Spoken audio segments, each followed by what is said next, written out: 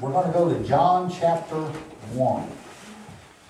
Back to John chapter 1, and then of course we're going to be over in Revelation. We're going to go back and start again at John chapter 1.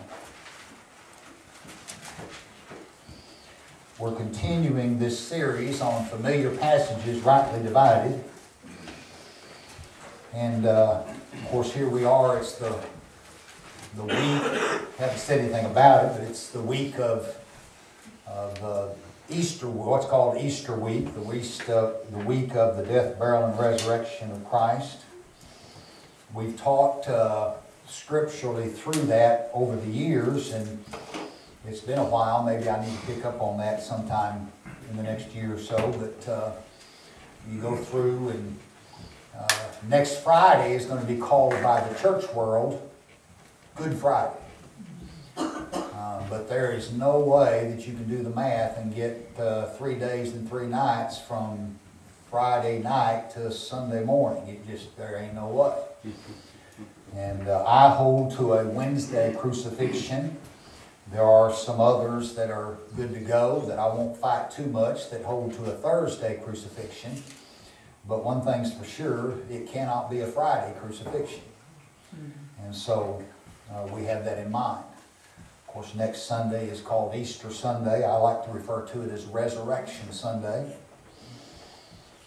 There's some, and this is rambling a little bit, there's some good solid arguments about the word Easter and what it means. Brian Ross has a good series that he did up on the use of the word Easter in Acts chapter 4, I think it is, and a good argument. But in spite of all that, when we think of Easter and all those, all of the traditions that surround Easter, whether Easter in Acts 4 is a reference to Astarte or Estar or not, all the celebrations around Easter with an Easter bunny and an Easter egg and ham for lunch and all of that goes back to Astarte or Estar or whatever. So it's just, there it is. That's just the truth of it. So we're entering that season. A lot of tradition that goes with that. We don't do Easter egg hunts. I don't. If you do, that's fine. I just don't. And so there it is. All right. But anyway, what I want us to focus on, Debbie and I were talking about this yesterday. I can remember as a little fella growing up, Easter meant the first trip to the zoo in Tulsa, to Mohawk Park.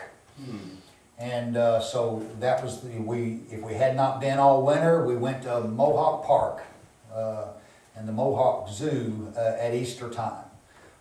We got new clothes and new shoes. And of course you got an Easter basket and all that kind of stuff. You know, I can remember all that about Easter growing up. I can remember making Easter eggs and coloring eggs and all that. I wonder how we never got sick from eating those boiled eggs that had been laying out, you know. And you keep those boiled eggs for 2 or 3 days, and Tuesday you're still eating boiled eggs and you hadn't kept them in the refrigerator. It's a wonder we didn't get sick, isn't it? But you know, growing up, I don't remember anything about the resurrection of Christ. I remember going to Mohawk Park. I remember getting new shoes. I remember, all that stuff. But I don't remember anything about the resurrection of Christ because Easter was about Easter bunny, Easter baskets, and new clothes. And going to the zoo. So for me, I want us to keep focused on what is the Resurrection Sunday all about. Now, we preach the resurrection every Sunday. We don't wait till one time of the year. But just be mindful. And it's kind of like Christmas time. We know that Jesus was conceived at Christmas time. He wasn't born at Christmas time. But we use the Christmas season as an opportunity to use that to share the gospel and talk to folks. So you can do the same thing at Easter. Use the Easter season as an opportunity to talk to folks about the resurrection of the Lord Jesus Christ. So be mindful of that this week. Well, with all that being said, it's interesting where we are, and it just happens to be around this time, but we're in John chapter 1. We began this last time, And we're going to carry it a little farther today and see if we can't get through at least hitting those references and move right along. But in John chapter 1, and we pointed out last week that this is the Gospel according to John. It's written by the Apostle John. It's written by the same man who wrote 1st, 2nd, 3rd John and Revelation. And as he's writing this, he's recording. Here we are in John chapter 1 as we go into verse 29 and where we're headed here. He's recording, John the Apostle is recording the words of John the Baptist. And as we looked at it last week, we're at verse 29 of John chapter 1, and he said, "The next day John," that's John the Baptist, "seeth Jesus coming unto him, and saith, Behold, the Lamb of God, which taketh away the sin of the world." Now, as John being a forerunner of Christ, and John the Baptist being a forerunner of Christ, John the Baptist coming in fulfillment of Isaiah chapter 40, is it certainly possible that John had some view of the cross or some understanding of Isaiah 53 in those places? Well, I think that he probably did have some view of that. But I think as John the Baptist is looking at Jesus coming, and he sees him there, and he says, "Behold the Lamb of God, which taketh away the sin of the world," I think he's looking through that, and John the Revelator, John the Apostle, records this. I think he's looking through that to that role that the Lamb will have out there in the future in the tribulation time. And the reason I say that is because of the proper noun, the proper use of the word Lamb with a capital L. The only place we see Jesus referred to as the Lamb with a capital L is here in John chapter 1 and then over there in Revelation. I don't think that's an accident. I think that's by design. I think God did that. And I think he ties those things together on purpose. And so when we look at "Behold the Lamb of God, which taketh away the sin of the world," verse 29, we walked through verses down through about verse 34 or so, and we talked about why was Jesus baptized. He was baptized to be made manifest to the nation of Israel. Now go on with me to verse 35 of John chapter 1, and look with me there. It says, "Again the next day after John stood, and two of his disciples." So this is the day after the baptism of Jesus. And so that next day, here's John. Of course, again, we're John the Baptist, and two of John the Baptist's disciples. And I hadn't paid attention to this till I was reading through this morning. "And looking upon Jesus, he walked. As he walked, he saith, Behold the Lamb of God." So this is the second time now that John the Baptist has made a reference to Jesus as the Lamb of God with a capital L. Verse 32. "And the two disciples heard him speak, and they followed Jesus." So you got two disciples that were disciples of John at verse 35. They hear John looking upon Jesus as he walked and saying, "Behold the Lamb of God." And these two disciples who heard John say that about Jesus, they quit following John the Baptist and they began to follow Jesus. That's interesting. Well, we continue on down through here. Verse 38, "Then Jesus turned and saw them following, and saith unto them, What seek ye? They said unto him, Rabbi," which is to say, being interpreted, Master, "where dwellest thou?" He saith unto them, Come and see. They came and saw where he dwelt, and abode with him that day, for it was about the 10th hour. So that means it was about, 4 o'clock in the afternoon, the 10th hour of the day.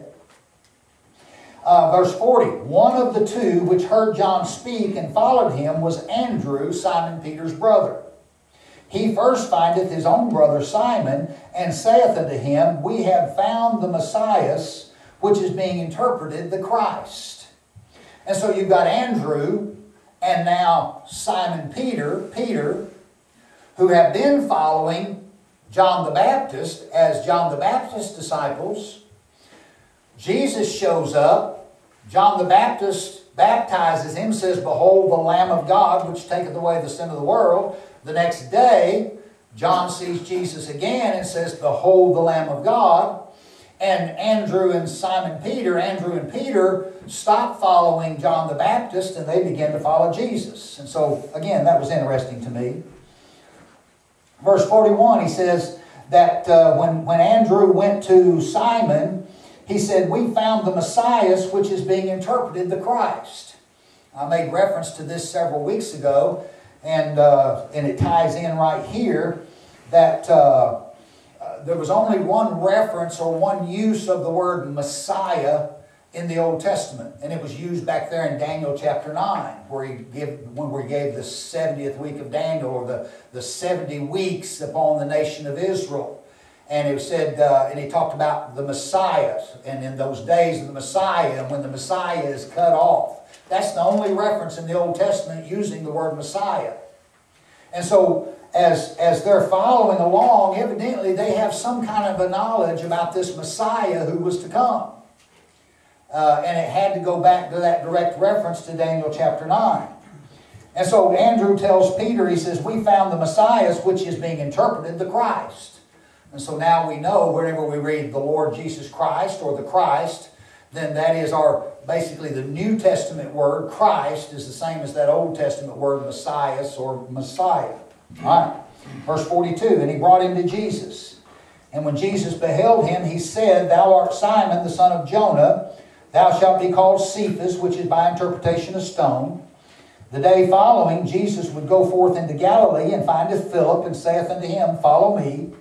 Now Philip was of Bethsaida, the city of Andrew and Peter.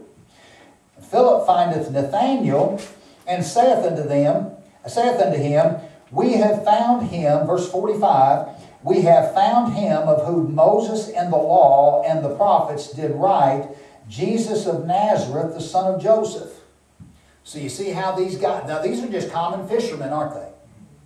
But yet they had some kind of knowledge of the Messiah, the prophecy of Daniel. They had some kind of knowledge of the writing of Moses, because he says right there, we found him of whom Moses and the law and the prophets did write, Jesus of Nazareth, the son of Joseph. And Nathanael said unto him, can there any good thing come out of Nazareth? Philip saith unto him, come and see. Verse 47, Jesus saw Nathanael coming to him, and saith of him, behold, an Israelite indeed, in whom is no guile. Nathanael saith unto him, whence knowest thou me? Jesus answered and said unto him, before that Philip called thee, when thou wast under the fig tree, I saw thee. Verse 49 is where I'm headed here. Nathanael answered and said unto him, Rabbi, thou art the Son of God, thou art the King of Israel. Now I went through all of that because I think that all then ties back into, behold, the Lamb of God. The Lamb of God. And he's coming in here, thou art the Son of God, thou art the King of Israel. Now in Jesus, in his earthly ministry, was he ever crowned the King of Israel? He never was.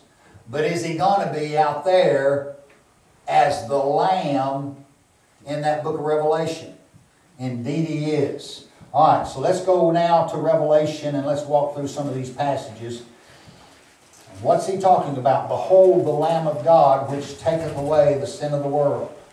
Sam, can you just imagine these guys? They're finally realizing they've discovered Christ, and they've identified him. And they're running around and telling each other, and bringing them in. The excitement that they must have had at that Well, time. sure, yeah. I mean, Andrew, hey, man, I'm going to go find my brother, and so you got Andrew and Peter, and then you find out, what is it, Nathanael or Philip is from their same town, and Philip hears about this, and Philip goes and finds Nathanael, and so this is the beginning of those 12 disciples, of those 12 apostles.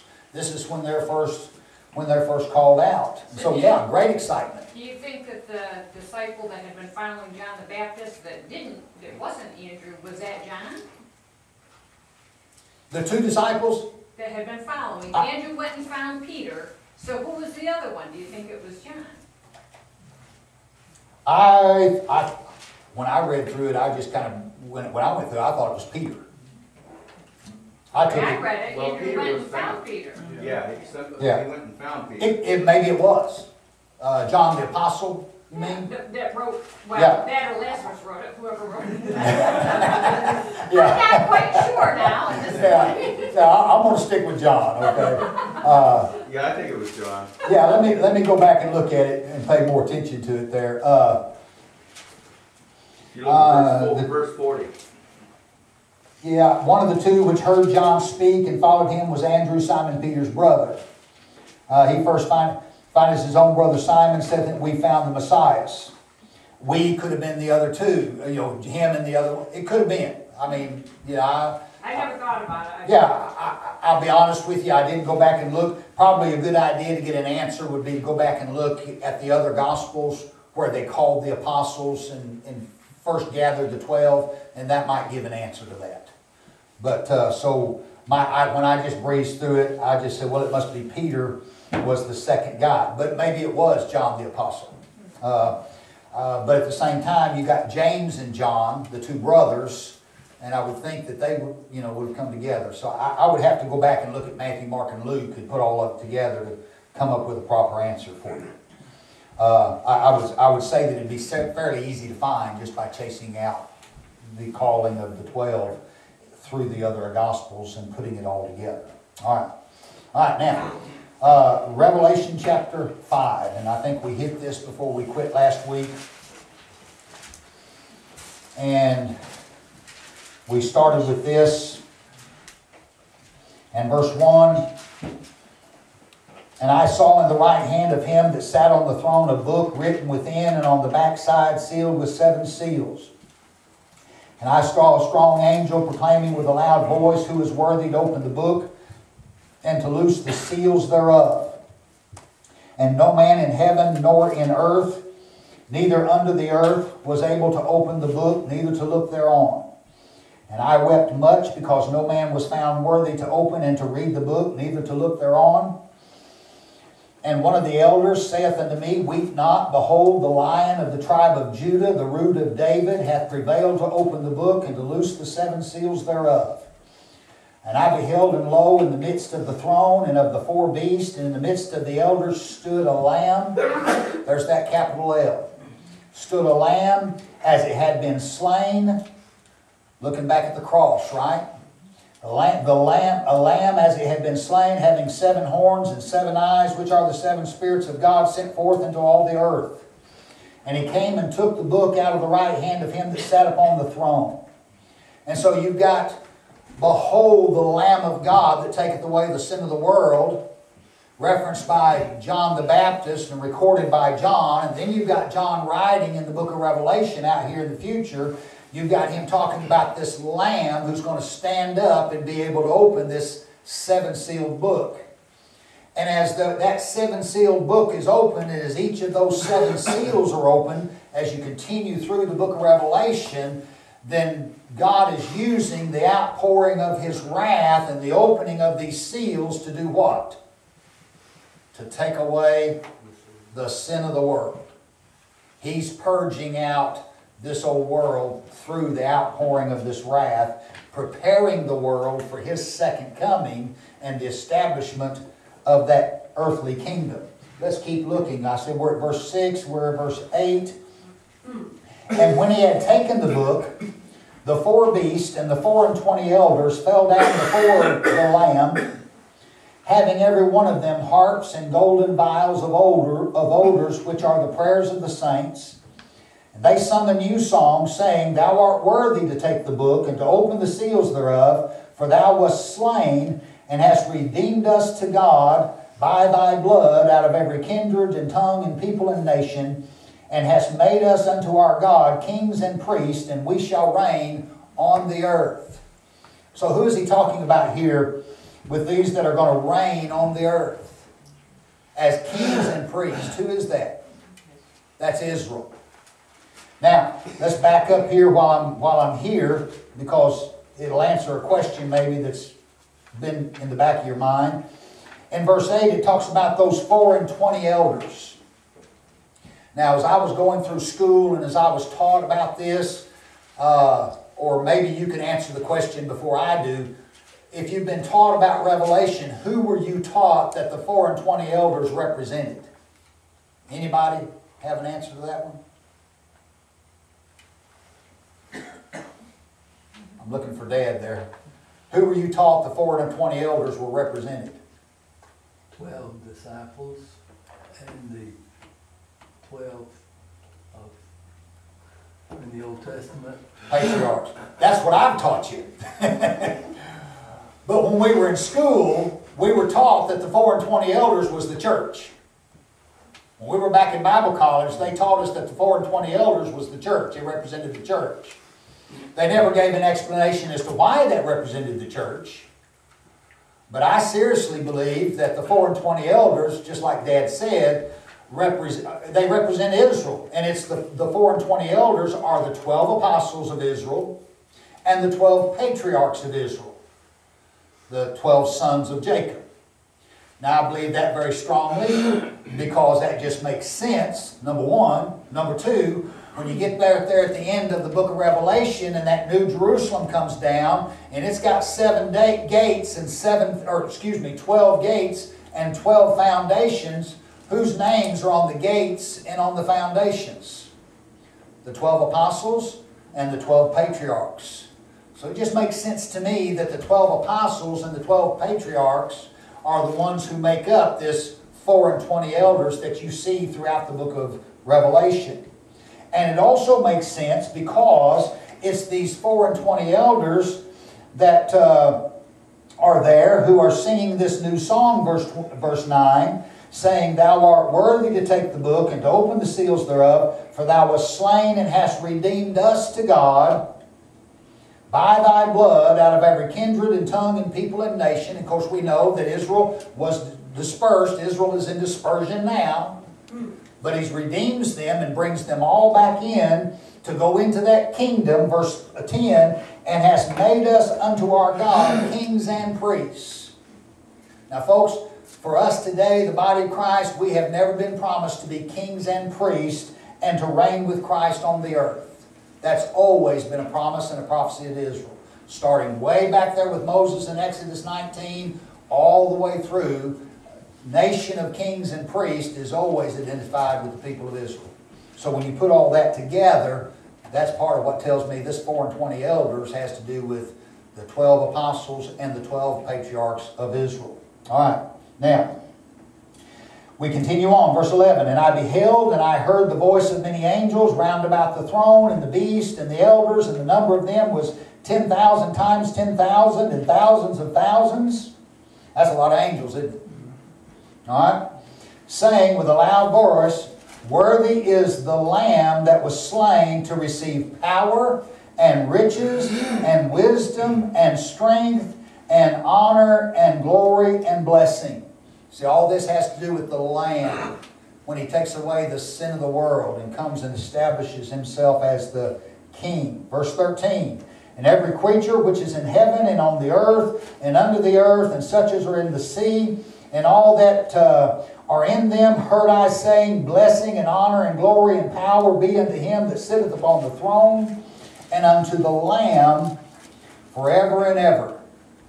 The 4 beasts said, Amen, and the 24 elders fell down and worshipped Him that liveth forever and ever." And so we have this Lamb that's going to open that 7-sealed book. Now, was this Lamb slain and rose again? Yes, He was.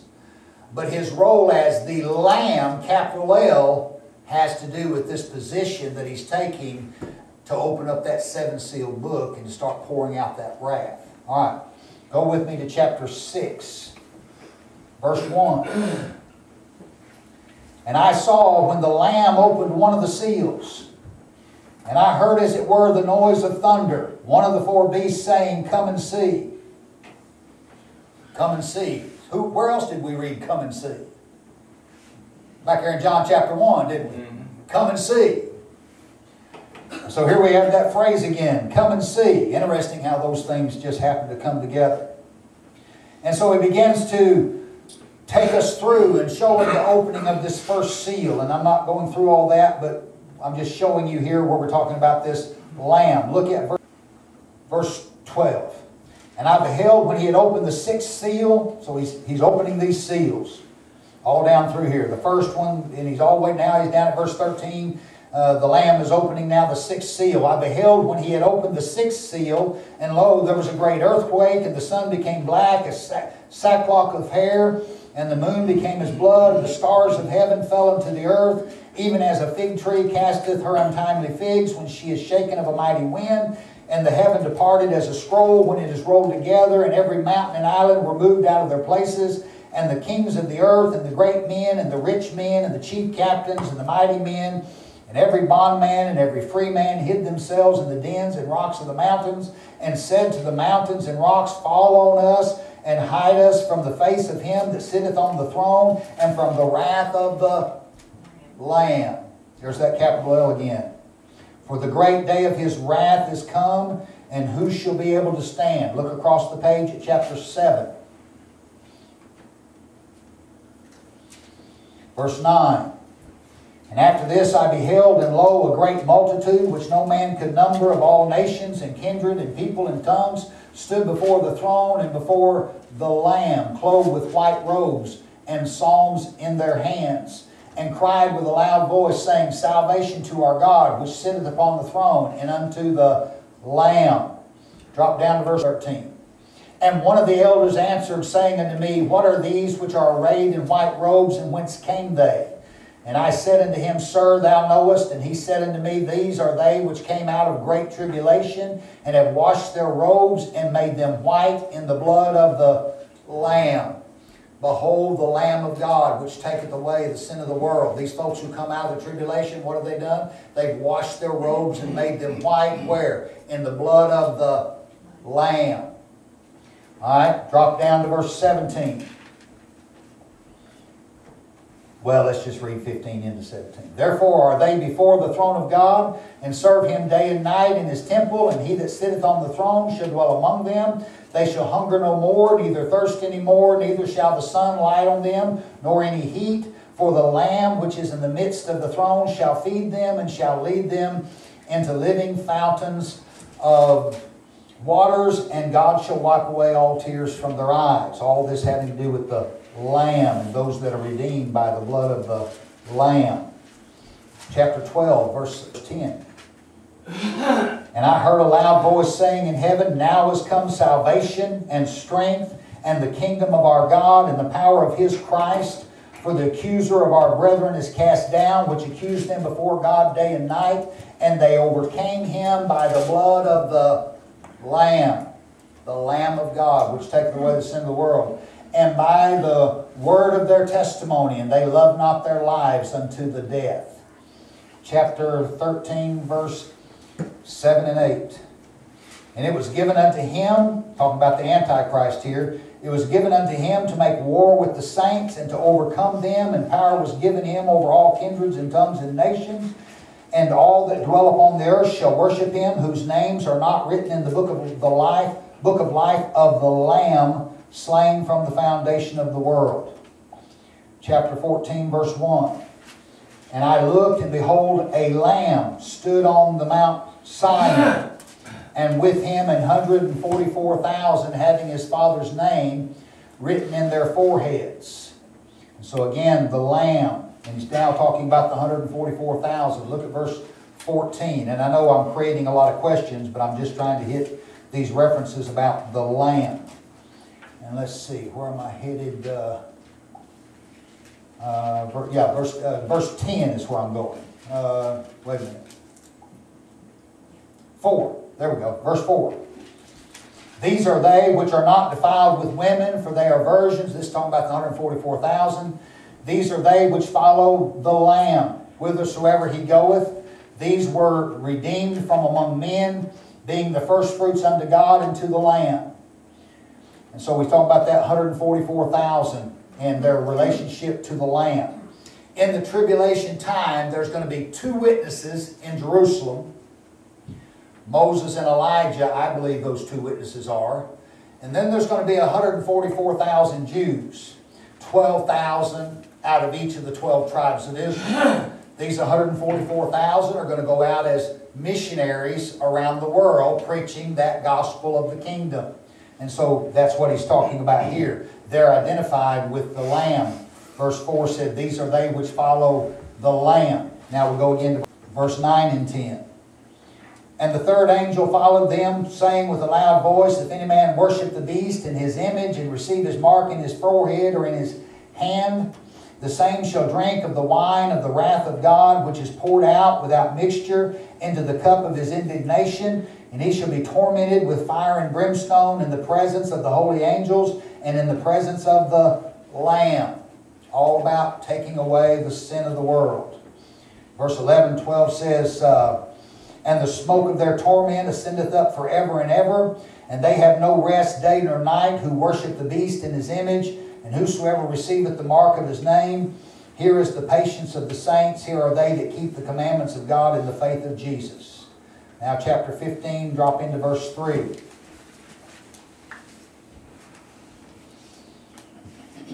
Talk about those who are redeemed. It says, verse 3, and they sing the song of Moses, the servant of God, and the song of the Lamb, saying, great and marvelous are thy works, Lord God Almighty. Just and true are thy ways, thou King of saints.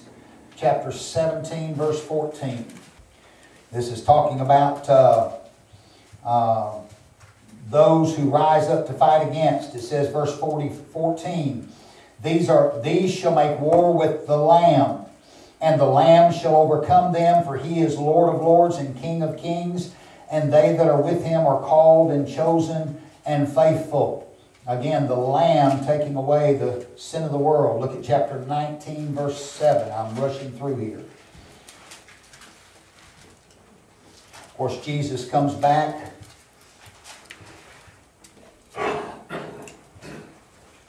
In chapter 19, but we're dropping in on verse 7 right before we have him coming back on that white horse, verse 11. But chapter 19, verse 7. Let us be glad and rejoice and give honor to him, for the marriage of the Lamb is come, and his wife hath made herself ready. Look at verse, we'll just keep on reading 8 and 9. And to her was granted that she should be arrayed in fine linen, clean and white, for the fine linen is the righteousness of saints. And he saith unto me, right blessed are they which are called unto the marriage supper of the Lamb. And he saith unto me, these are the true sayings of God. Now turn chapter 21, verse 9. We've come through the 1,000-year reign.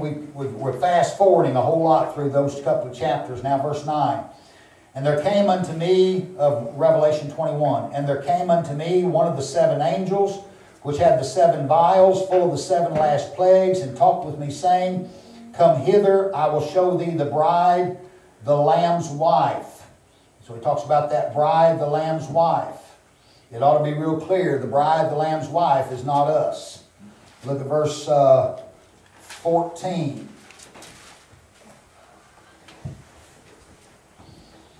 Talking about this new Jerusalem that comes down. And the wall of the city had 12 foundations, and in them the names of the 12 apostles of the Lamb. So you got the 12 apostles. Let's go ahead and back up verse 12 so I can give you those 12 gates.